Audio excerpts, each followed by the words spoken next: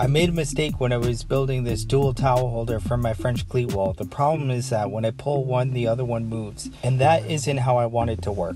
I designed it as if the dowel was centered in the tube, but really gravity makes it sit like this. I had to find a way to center the dowel in the tube, so I hopped into SolidWorks and I designed this thing. I printed it out and noticed that I designed it with chamfers on both edges so that it slides over the dowel effortlessly.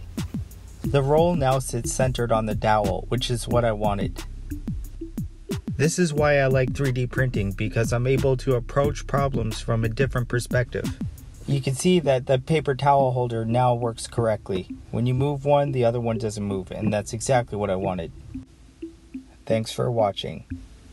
Namaste.